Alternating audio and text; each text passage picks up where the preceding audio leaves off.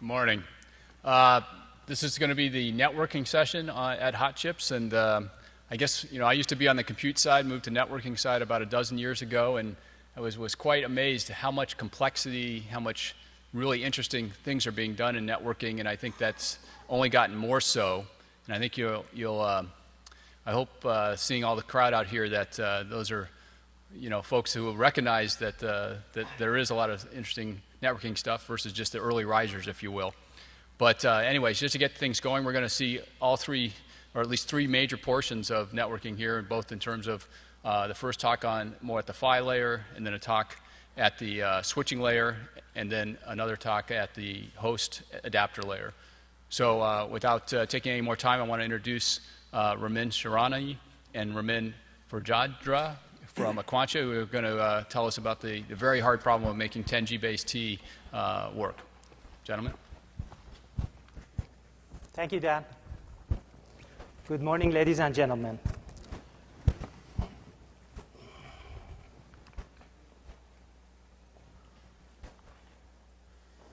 Okay, let's start with the Ethernet history. When I first joined the Ethernet industry in 1987, 10 megabit Ethernet was running on coaxial cable, if you recall, on the thin black or the yellow thick ones. And that was the true CSMA CD, carrier sense multiple access with collision domain, the invention of Bob Metcalfe.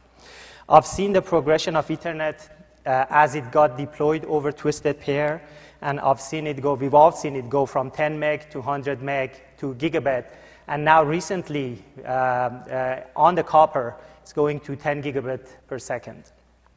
As most of you know, Ethernet is very commonplace. It's the most dominant local area networking protocol, and over 1 billion twisted pair ports have shipped so far. So what does 10G-based T mean? 10G stands for 10 gigabit Ethernet. 10G stands for 10 gigabit per second data rate. Base is an acronym for baseband versus broadband modulation, and T refers to twisted pair and LDPC encoding. So let's talk about power and density of the PHY, which is a key enabler. Low power and small footprint of the PHY IC are the main catalyst for real market deployment. On the server side, as we all know, airflow restrictions on the motherboard dictate passive cooling. And to get to passive cooling, an integrated dual-port MAC PHY chip needs to consume less than 10 watts. Over the past 5 or 6 years, over a number of generations of product in 10G-based T, starting from 90 nanometer now to 40 nanometer, such a product is realizable. And soon, in the next few months, you will see the Romney generations of servers enabled with such ICs. For high-speed density switches, as you can see in the picture, it is desirable to fit 8 ports. It's desirable to fit 8 ports of PHY behind a stacked RJ45.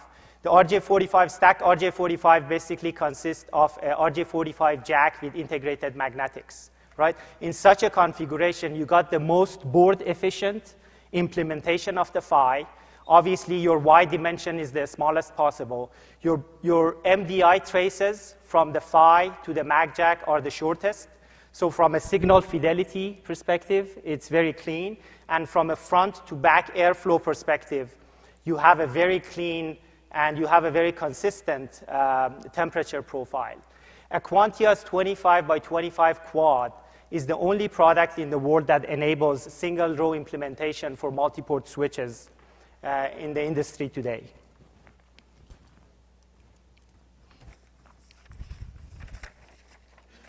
So let's talk about the 10G-based T environment for a second. 10G-based T is designed to run over 55 meters of Cat5 or 100 meters of Cat6 or Cat7. Effectively, we're running 2.5 gigabits per second, full duplex over each pair.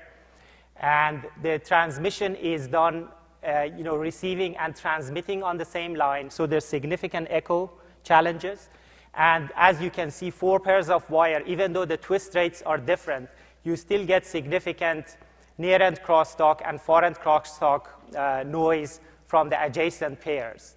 Now, in a typical data center application, where the wires are pulled in a 6-around-1 configuration, as you can see here, there could be a scenario where you have a victim cable and you have 6 aggressors, and all of these aggressors are basically inducing alien next on top of the victim cable.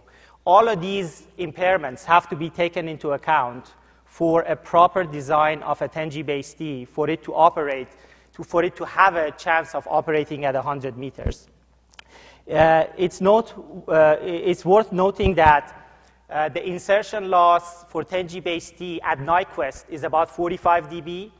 And comparing that to the gigabit previous generation, we had, at Nyquist, we had about 20 dB of insertion loss. The Shannon limit margin for 10G-Ph.D is less than 2 dB.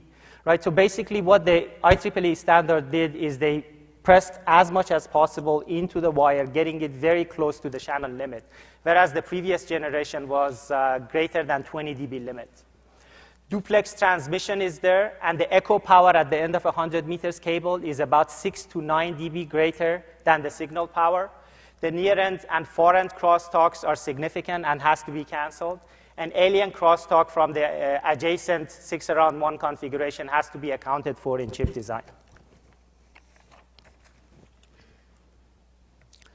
So let's talk about the technical requirements. Industry requirements are, from a bit error rate perspective, dictate a bit error rate of 10 to the minus 15, even though the standard calls for 10 to the minus 12. To achieve this level of bit error rate, a few things have to fall into place. From an equalization perspective, we need pre-equalization, which is done in the form of Tomlinson-Hiroshima precoding and with a receive feed-forward equalizer, as you will see in the next slide. From an echo cancellation, you need at least 60 dB of echo cancellation, 40 dB of next cancellation, and 20 dB of vex cancellation. On top of that, you need to be very cognizant of radio frequency interference. As walkie-talkies are turned on, common mode couples onto the wire, and then it gets translated to differential. And you need to have UHF and VHF interference cancellation. After all of this, your bit error rate is nowhere near enough. And what you have to do, you have to throw a strong LDPC at the problem, which it's a 2048 328 parities and 328 equality node LDPC. So let's talk about the top level architecture. So as you can see in this diagram, the signal comes in through the line. It goes through a mag jack, which is a combination of a jack and an isolation transformer. We go through a summing node, through a gain stage with some level of boost. We go through a high-fidelity analog-to-digital converter, and at that point, the data is presented to digital.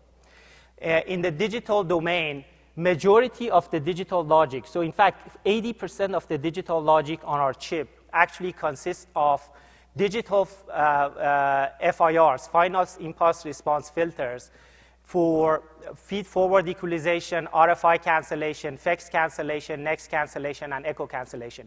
These are not based on DSP processors. These are actually based on hardwired digital logic that do about 10 terabits of operations per second to detect the signal and be able to extract it from the noise. The data then is presented to the forward error correction in the form of LDPC, and post LDPC, the bit error rate gets to better than 10 to the minus 12 and goes through the Ethernet physical coding sublayer for descrambling and data deciphering. And then the SerDes actually takes it and gives it to the upper layer protocol. On the transmit side, what's worth mentioning is the existence of Tomlinson-Hiroshima precoding as a pre-equalizer. Think of it as a sophisticated pre-equalizer, followed by a transmit DAC and a transmit driver, and the associated circuitry for echo cancellation. In fact, what we do is we do echo cancellation not only in analog, but we also do it in digital. So there's multiple prong of echo cancellation to get to the 60 dB desired level.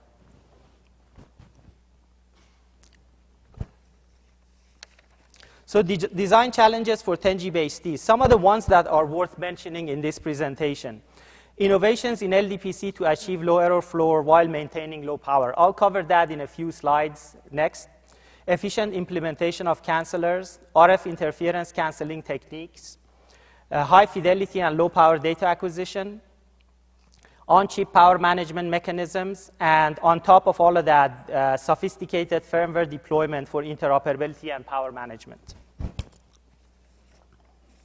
So let's look at the forward error correction in a few minutes, hopefully in less than 5 minutes. So LDPC provides about 10 dB of coding gain and gets us from a bit error rate of 10 to the minus 3 to better than 10 to the minus 12. A few learnings that we've gone through at Aquantia, which is worth mentioning, and I'll detail in the next few slides, are ideally, LDPC should be designed to handle 10 iterations. Iterations are when messages are passed from the parity to the equality node in computing and correcting the errors. But generally, almost all the time, 3 iterations are more than sufficient. We leverage this fact to actually do the LDPC design, as I'll show you in the next slide.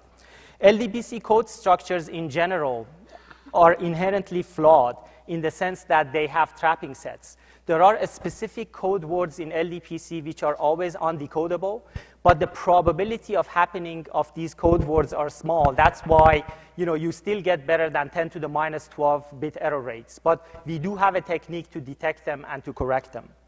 Given the LDPC's 2048 equality and 384 parity nodes, if you do the math on the number of wires and the resolution required to get a digital circuit going, you will see that you're going to need about 200,000 wires going back and forth just for message passing, right? And if you just want to do a pure parallel implementation, it makes it impractical. So let's talk about the time extension concept. As for the first learning that I mentioned above, what we do with LDPC is we augment the LDPC with input FIFO and output FIFO. We heavily leverage the fact that the errors are bursty, and in fact, what we can do is we can have some frames stored in the output FIFO, and generally, for almost all the time, the decoder would resolve the decoding in 3 iterations, which is almost 99.9% of the time. But in case 1 in 10,000, if a packet ever comes in that requires more than 3 iterations and it requires, let's say, 10 iterations, what we do is we store the incoming data on the input FIFO while the output FIFO maintains the data to the associated circuitry, so maintains the data flow. And meanwhile, what the iterative decoder does, it actually borrows time, and it gets time to do 10 iterations. In doing so, effectively, we are running the LDPC at half speed, and as you can easily see, half speed would save us a lot of power. In the next generation that we've done as an additional technique that we've added to this, we've added a VCO ring oscillator and a supply regulator, and we look at the FIFO monitor, and based on the FIFO monitor signal, we do dynamic clock adjustment and we do dynamic supply adjustment, right? The question is, well, how do you do dynamic supply adjustment? Well, on the chip for every digital block, we have a linear regulator built in, which, your normal traditional headers, but we've turned them into linear regulators, and we are able, with the processor's help, with the internal processor's help, to monitor the FIFO and set up the regulator and set up the VCO. So you would actually get the most optimum power based on the cable configuration. Let's quickly touch base on the LDPC error floor. So LDPCs are inherently flawed, as I said, because they do have error floors in the form of trapping sets. And effectively, what we've done, in a nutshell, is we've identified all of these trapping sets, we've tabulated them, and we have put them in a separate digital logic post the LDPC. And effectively, once we detect any of these trapping sets, we go ahead and decode the trapping sets and we correct the errors. So as you can see, with a low resolution implementation, you get the green line. With a better resolution, you get the black line. And with the LDPC decoder, in a bit error rate versus SNR curve, you actually get the red line. So basically, you improve the error rate significantly. I'm not going to get too much into the wire complexity. I want to leave some time for my colleague here. But effectively, what this slide is saying is that we can go from 200K wires to 12K wires if we do serial communication in a bidirectional fashion. And however, the toggle rate significantly goes up. And the way to get around that would be to do difference communication and only send the difference of the messages from every iteration to every iteration. Ramin? Thank you very much, and good morning. I'm going to cover the rest of the architecture. As Ramin explained, the top-level architecture is very similar to the 1G architecture with certain subtleties, differences in the terms of that the fact that you're using the LDPC for a higher gain, but in gigabit we're using the Viterbi, which only provided 6 dB, which is not enough coding gain for this case, and that will result into some architectural differences. But the rest is overall the same, but the complexity is significantly higher. We're doing 10 terabits of operation per second in this architecture. So just first, I'm going to cover this section of the digital cancelers where the difference comes from. The fact that for channel equalization, the low-pass channel equalization, we have to use some sort of decision feedback equalizer versus the high-pass filtering, because high-pass filtering will result in noise amplification that even for gigabit was not good enough. But to do this decision feedback equalizer, we need to make sure that the bit error rate is low enough. Otherwise, it results in error propagation. So it has to be together with the feed-forward error correction. That in 1G, it was simply doable because we used Viterbi decoder, and Viterbi decoder had very low latency. But because of the 10 dB gain we need, it resulted in higher latency, and therefore we had to do it in the transmitter side through Tomlinson Hiroshima. And that will lead to 10 bits at the transmit side, that we have to transmit 10 bits instead of 3 bits. That by itself will extend the data input to the filters. At the same time, the bit time is 1.25 nanosecond in 10G, while in 1G it was 8 nanosecond. And that by itself will extend the length of the filter to cover the cable by this ratio. And lastly, the amount of cancellation we have to do is 20 dB higher. So putting all that together just for the cancelers, we see that we have the 30 times larger or more complex filter requirement. That to achieve that, we need to use significant optimization and innovation. On top of that, in 1G, the data bandwidth was up to like 62.5 megahertz, which was all the FCC data transmission or frequencies was above that. We could simply put a low-pass filter. In 10G, we have 400 megahertz, and we cannot simply use a low-pass filter. Originally, conventionally, the approach was to put a notch filter whenever a single frequency is detected, to put a notch filter to suppress that filter, but that's interference frequency. But the problem with that was, first of all, the link had to be interrupted for tens of milliseconds, and at the same time, the data itself was getting notched, so the power of the data was eaten up, and the performance came down. So the approach we took was, in fact, we detect the interference through a special technique that we have. Then we feed it to similar cancelers as the echo canceller, next canceller, and it directly can subtract it from the data. And that has the advantage that there is no link interruption, there is no data degradation or link performance degradation, and we can also address multiple tones or even wideband data. Next, on the analog side, there are like a number of challenges. One of the challenges is that we have to provide less than 1 picosecond of jitter.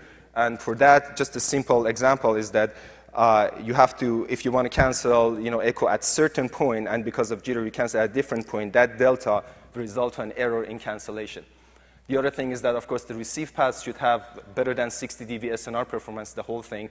And especially the fact that on the transmit side, we are doing a bidirectional link, and the transmit signal is 45 dB stronger than the receive side.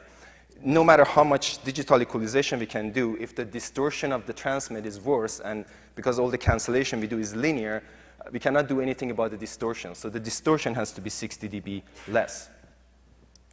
Here I'm going to show some of the different approaches that people have taken in the past. This is an innovative way of doing the hybrid cancellation or the transmit signal cancellation, which is on the same line, which is using passive lines that, as you see, there is a delay line that transmit signals goes through the line, and a similar delay line that feeds it back to the receiver. So as you see, the transmit signal going through these two paths will be the same. And once subtracted, they will go away, and only the received signal that is going through different path will appear at the output.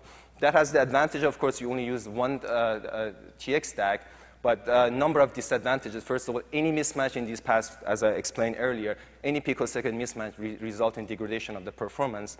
Also for each lane, we have to have 40 inches of copper wire for these PHYs. That becomes a nightmare, routing nightmare. And also for RF, or let's say emission, FCC emission or RF emission power, because we cannot control the edge rates of these DACs to a certain limit, because as the more capacitor we put at these outputs, it results in degradation of the return loss. There's limits it, and that's why there's so much that we can limit the RFI emission.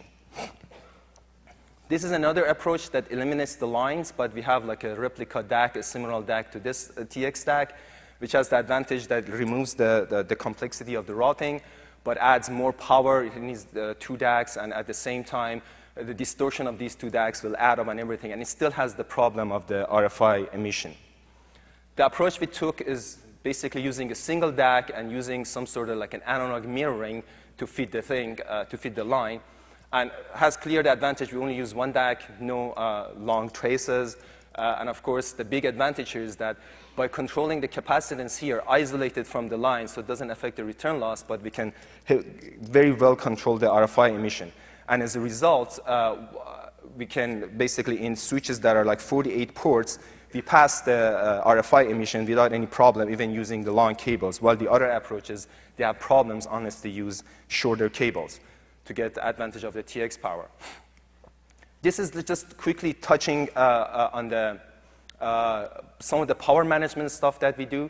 As you see, as you go to finer and finer technologies, 40 nanometer is the latest technology that we use. There's significant variation, even within a single wafer. We have 2 to 3 sigma variation. You see the whole process variation on a single wafer. And this shows kind of the leakage of different wafers, as you can see. And with leakage being a significant problem, we don't want to end up with chips that one has significant power than the other one. Leakage can be easily 50% of the overall power.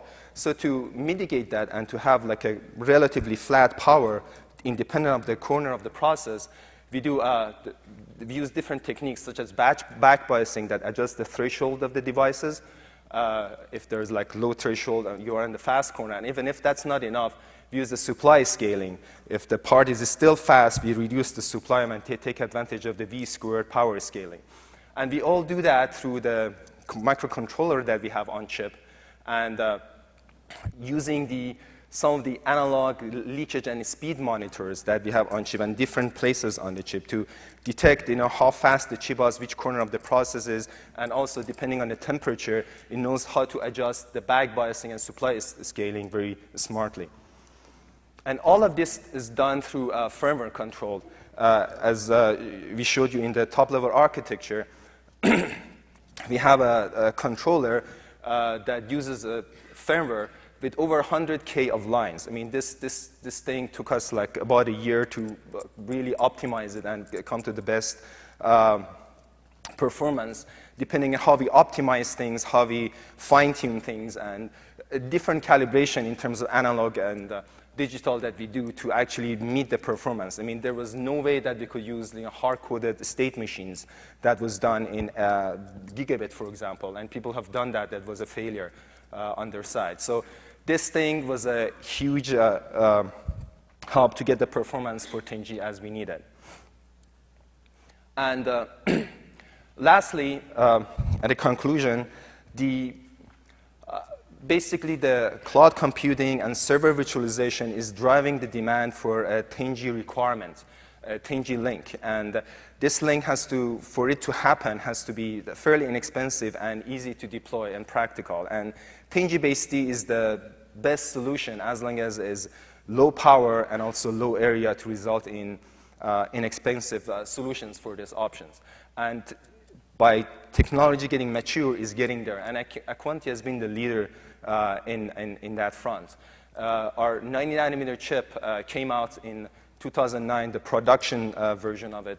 And in fact, it's currently in the multiple switches platform. The first switch shipped out of Cisco was in fact using the 90 nanometer chip from Aquantia. And for our 40 nanometer, which is currently in production, we started in early 2009, doing all the analog chip, doing all the analog front ends, making sure everything's perfect. We did multiple test chips. And getting the confidence on that, in 2010, it was sampled and currently is in production and ramping up very fast. Thank you very much.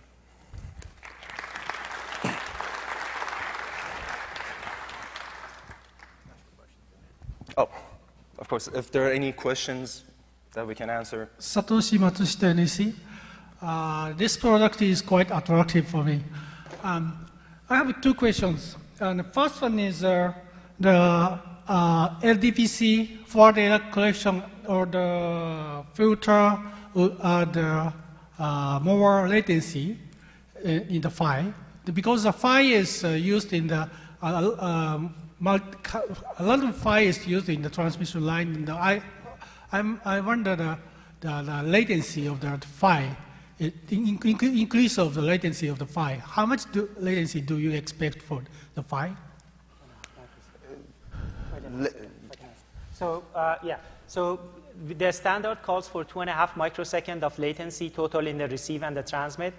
And with everything that we've shown in this presentation, we're still within that 2.5 microseconds, right?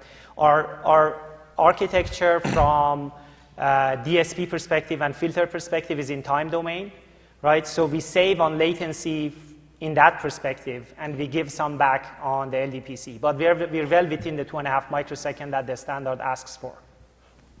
Okay. And then second question is the RF error and the noise, external noise, because that LDPC, once that the LDPC synchronization is lost, it takes a long time to learn the synchronization between the PHYs. So I heard it is a millisecond order. So how you improve the RF noise tolerance and the AC input supply power noise immunization. And then have you ever found that such kind of synchronization loss for the correction? Yeah, basically in the first approach, as I mentioned, for it to detect where to put the notch at the interfering frequency, there is that certain period, I mean, as I mentioned, up to like 10 milliseconds or more, for the link to recapture itself and to capture that lock of the frame and everything and do some minor retuning of the filters. So that happens. But in the second approach, as I mentioned, because as soon as you detect the data, it immediately goes through the cancellation filter and cancels it. You don't have that interruption anymore. Okay, thank you. You're welcome. Hi.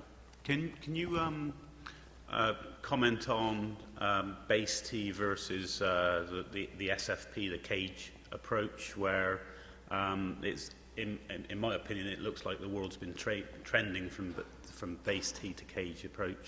And can you comment on the power of your devices versus SFP plus modules? And I guess the latency is going to be a lot less on the SFP plus modules. Yeah, certainly SFP plus modules latency is lower and the power is lower.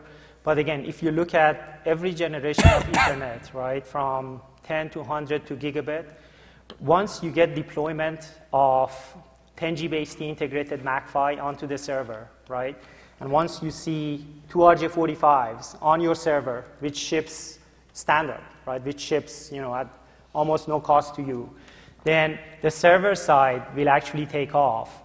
And to get a SFP cage and try to do a pluggable module or mezzanine into the server is really not, that practical. Now, I'm sure that they will coexist, but our view of the market as we move forward, and surely ROM lead generation will be a testament to that, is that over the next 6 to 9 months, you're going to see significant server takeoff with integrated MAC-PHY on the motherboard.